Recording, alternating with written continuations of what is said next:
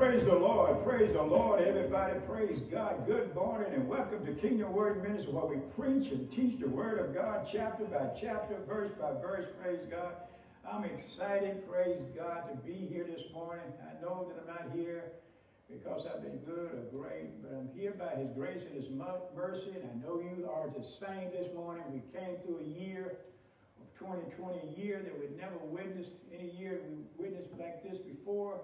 And I know we'll never forget it, but God was still in 2020, praise God. And He allowed us to cross over into 2021, praise God. And I'm expecting a blessing, praise God. I'm expecting this year to be a blessing to me, to you, and to the United States and all over the world, praise God. Those that are mine are focused on Jesus, praise the Lord, hallelujah, praise God. So let's get right into the Word this morning. The Word will be coming from Psalm chapter 1, verse 1 through 3, beginning with verse 1 of our text. So, blessed is the man that walk not in the counsel of the ungodly, nor standeth in the way of sinners, nor sit in the seat of the scornful. But his delight is in the law of the Lord, and his law do he meditate day and night. He shall be like a tree planted by the rivers of water, that bring forth fruit in his season. His leaves shall also not wither, and whatsoever he doeth shall prosper. Praise God. So let us pray. Father God, we thank you for another day, another year above ground. Thank you for a new beginning, a new start, God. And you know, God, that the trials and tribulations and things that took place 2020, God, but you brought us through it, God. As David said, yea, though I walk through the valleys of shadows of death, God, you brought us through it, God. And we're so grateful and appreciative, God, you allowed us to see 2021, God. And we are expecting, God, and we believe in, God, that you have something great in store for us. And God, we want to give you praise. We want to give you the glory in advance, God. We want to thank you, God, for another new year, God. Thank you, God, for allowing us to be able to fellowship with one another and have the activities of our limb, God. And we want to tell you, thank you, God, for just another day above ground. We want to give you praise. We want to give you glory. So let the words of my mouth and the meditation of my heart be accepted in thy sight. Oh, Lord, my strength and my Redeemer. In Jesus' name we pray. In the body of believers said, amen. Praise God. This morning I'd like to talk to you from the subject, resolution or revelation. Resolution are self-imposed. They are self-wielded. You're self-propelled. The idea is that does not include the power of God. But what you really need is not another New Year resolution, but a New Year revelation. Very briefly this morning, I'd like to talk to you from the thought of New Year resolution or New Year revelation. You see, my brothers and sisters, once again, we have allowed us to see another new year. Praise God. It is not because we've been good. It's not because we've been great. It's not because we did everything right. But it's because He's been good. He's been good to us, praise God, hallelujah. In spite of our shortcomings, in spite of our faults, he still saw us, praise God, precious in His sight, God. And we're so honored this morning to give Him praise and to give Him glory this morning. Can we say hallelujah? Can we say glory to His name?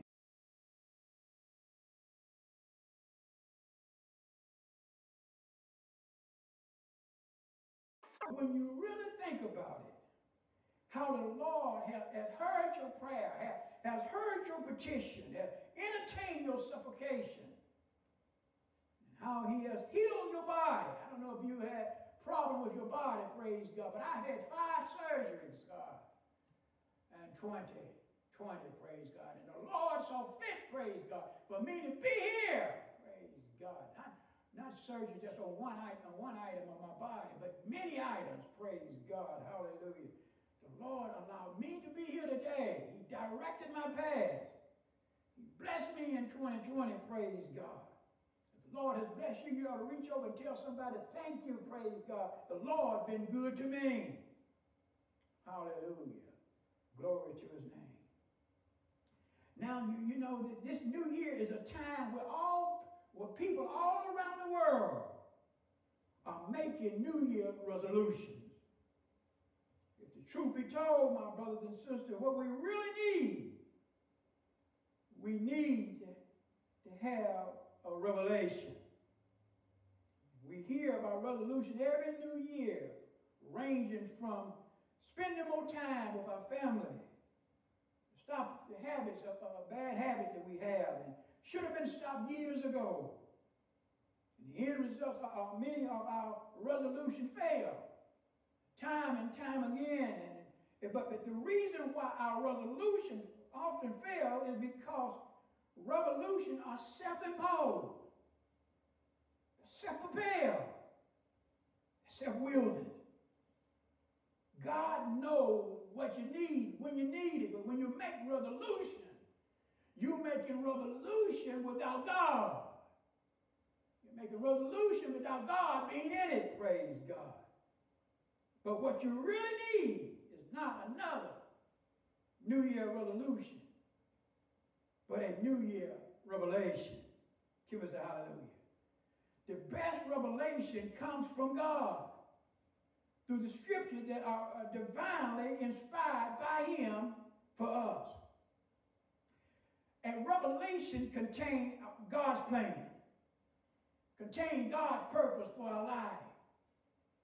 God said, I know the plan that I have for you. I know what is in store for you. I know what I want you to do. I know that I want you to have a bright future. Praise God. Hallelujah. So God's plan is for us. And he has a purpose for us. That's why when you go through the trials and tribulation of life, he said, now we know that all things work together for good. That them that love God, who are called according to his purpose. Even in the text before us today, the psalmist provides us with a spirit-filled revelation that will guide us in 2021, praise God. But notice how he starts this revelation. In verse 1, he starts this revelation with the word, blessed. Blessed. Blessed is the man that walk not in the counsel of the ungodly, nor standeth in the way of sinners, nor sits in the seat of the scornful. Blessed is the man.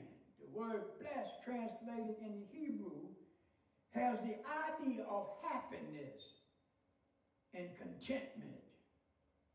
If someone calls you blessed, there should be something about you that make you look happy, make you look content. You can't say that I'm blessed and there's no happiness, there's no joy, there's no peace about you. Praise God. Hallelujah. Glory to your name. You see, the root meaning of the word, it means to be straight. It means to be right with the Lord. Blessed is the man speaks of happiness and of blessedness and contentment in the life of the man or the woman, praise God, who is right, who is straight with the Lord. Do you have it right? Do you have it straight with the Lord this morning? The righteous man will be blessed. He's a blessed man. He's a happy man. He did not say blessed is the king. Blessed is the scholar. Blessed is the rich. But he said blessed is the man. That let me know that you can be blessed. Any person can be blessed. The rich, the poor, black or white, red, yellow. You can be blessed this morning. Praise God. Hallelujah. Glory to your name. The idea of blessing in the general sense suggests that it is something that God does for us. But in this text before us this morning, the psalmist revealed to us that it has something that we must do for ourselves. Blessed is the man that walk not in the counsel of the ungodly, nor standeth in the way of sinners, nor sits in the way of the scornful. The psalmist revealed to us that it's something we must do for ourselves. We're not trying to get other people to do it for ourselves. It's something we must do for ourselves. It's a decision that you must make this morning, praise God. Hallelujah. And he said how to do this is by watching the company that you keep. Watch the company that you keep in 2021 this morning, praise God. Start this year off watching, praise God. How you walk this morning, praise God. How you talk this morning, praise God. Who you keep in your company, praise God. Because it says that association brings on assimilation, praise God. And what the psalmist is telling us this morning, if you want to be blessed in 2021, you have to terminate, you have to let go some of the people that's in your circle and delete some of the contacts in your cell phone. Some of the people you were hanging around with in 2020, you might have to let them go. You might have to let them go in 2021. Because in this text, it mentioned three groups of people.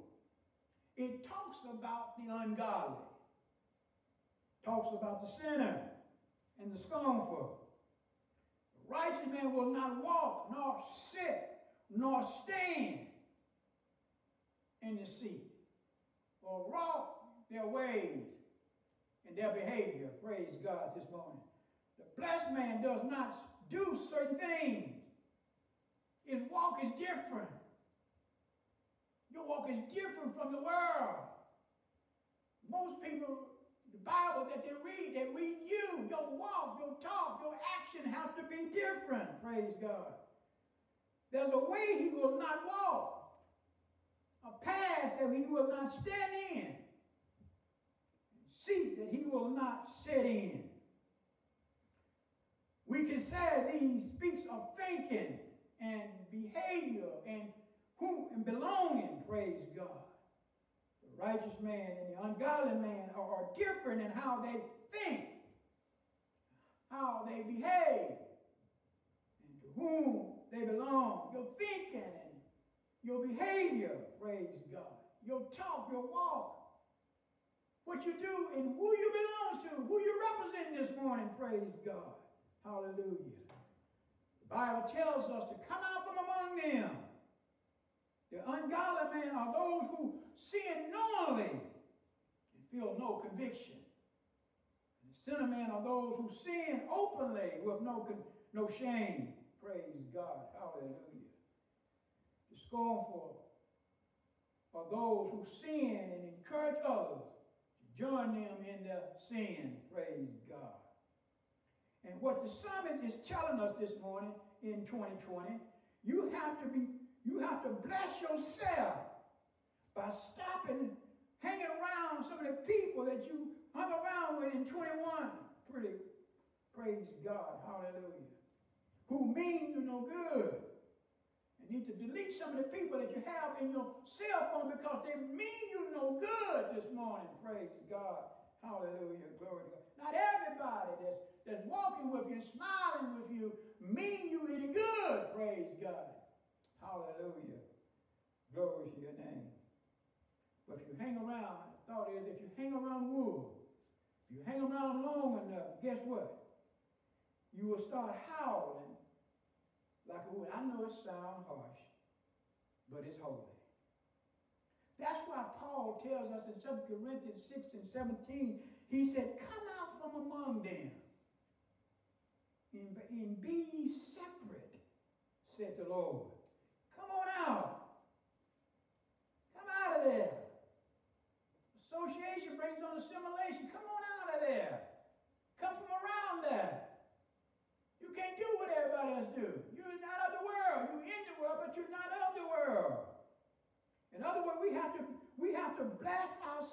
I not walk in and stand or sit in the seat, praise God, hallelujah, with people who mean us no good.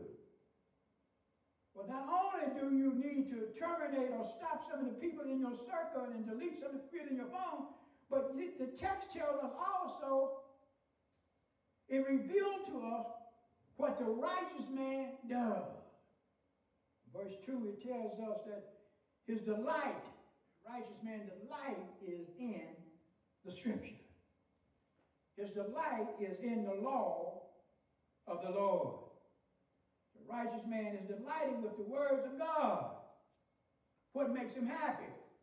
What gets him excited? That is a good way to see what's important in your life. When you find out what makes you happy, what gets you excited. If a personal pleasure is the only thing that makes you happy, then you're a selfish, self-centered person. If being with your family or friend delights you, that can be good. But it still falls short. God wants you to be excited and delight in him. The Bible says if you delight thyself in the Lord, he'll give you the desires of your heart. The righteous man finds delight in the law of the Lord. Man must have some delight, some supreme pleasure. His heart was never meant to be a vacuum. If it's not filled with the best things, it will be filled with the unworthy and disappointing things of life. Praise God. Hallelujah. Glory to his name. If a person delights in something, you don't have to beg them to do it. You don't have to beg them to do it. They do it on their own. They'll like it on their own. They'll do it all by themselves. You can never measure your delight. You can't measure your delight for the word of God by how you are hungry. Let me repeat that, praise God. You can measure your delight for the word of God by how much you are hungry for the word. His devotion to the scripture. His delight in the law of the Lord. He said his law do he meditate day and night. It's not just one part of the day, but it's all the parts of the day. He meditate on it day and night. He told Joshua, I want you to meditate on this word. Keep this word in you. Meditate on this word. Think of this word day and night. Praise God. Hallelujah. Glory to the name. His delight is confirmed by his devotion to the word of God. This devotion is steadfast. It's continual. It's not occasional or passing fad. The psalmist tells us in verse 3, it shows us how the righteous man is blessed. The righteous man is a blessed man. He said, he shall be like a tree planted by the rivers of water that bringeth forth his fruit in his season. His leaves shall also not wither, and whatsoever he doeth shall prosper. His delight is in the Lord. He said he shall be like a tree planted by the rivers of water. A tree is strong. It's strong, but if it does not get what it needs, it will not grow. A tree by a river has a continuous source of water. It will never wither away because it's always getting what it needs.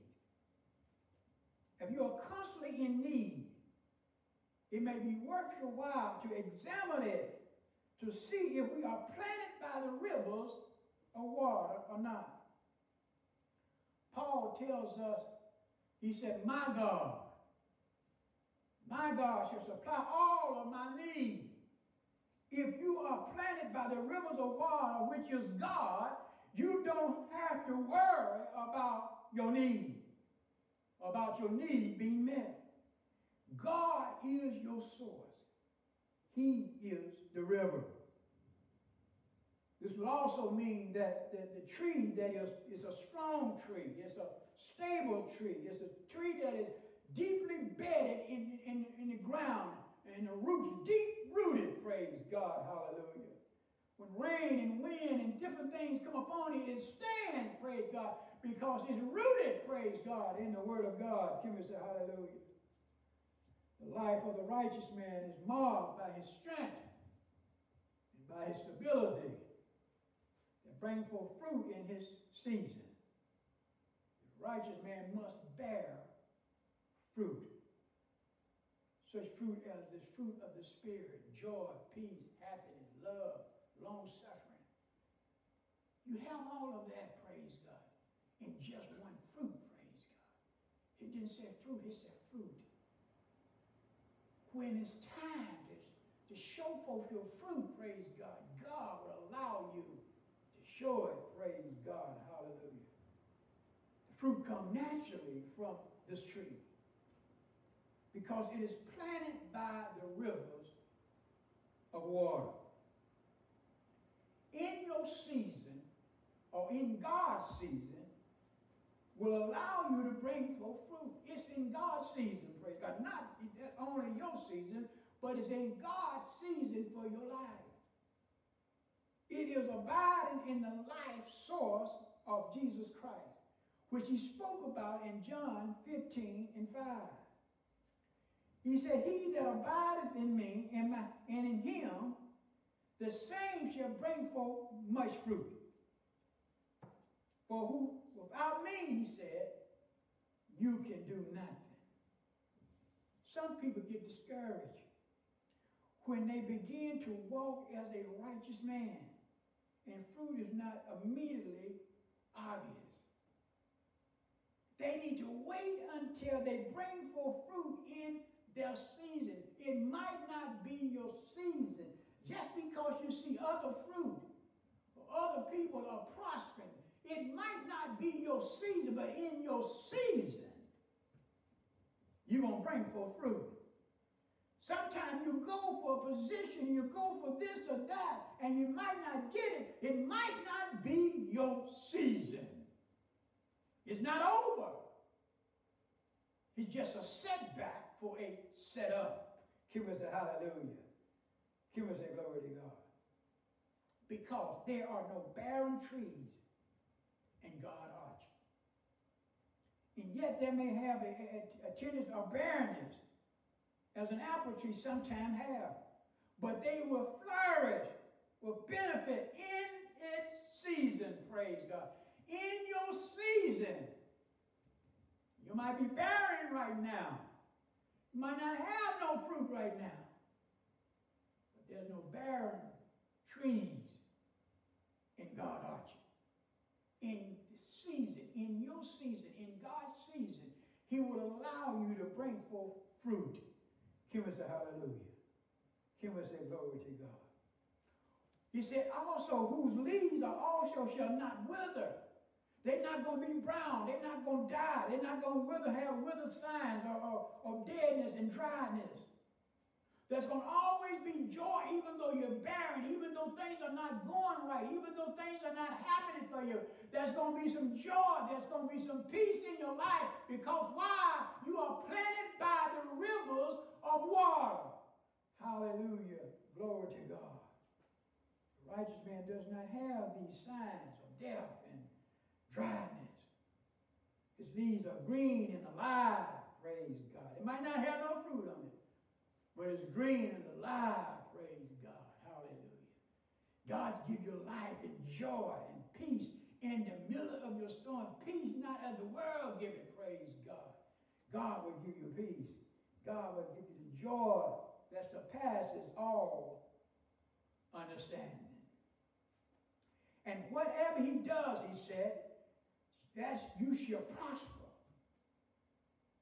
It isn't that the righteous man has a Midas touch in everything he does and makes him rich or comfortable, but it's because life is in the righteous man. God brings forth something that is good and wonderful out of everything. Why? Because we know that all things work together for good. And them that love God will call according to his purpose. Even tough circumstances bring forth something that shall prosper. God sent his Son to this great earth to heal and deliver us and to set us free from our sin. He died on the cross so that we might have a right to the tree of life. And now he sits on the right hand of God in heaven. Our Father, our Lord, Jesus Christ. He came to this earth. He came to this earth to die for us. Praise God. The Bible says God so loved the world that he gave his only begotten Son, that whosoever believe in him shall not perish, but have an everlasting life. Praise be to God. Praise God. Hallelujah. Glory to his name. What do you want this morning? What do you want this new year? Do you want resolution or revelation? If you want revelation from God, you can have it today. You can have it just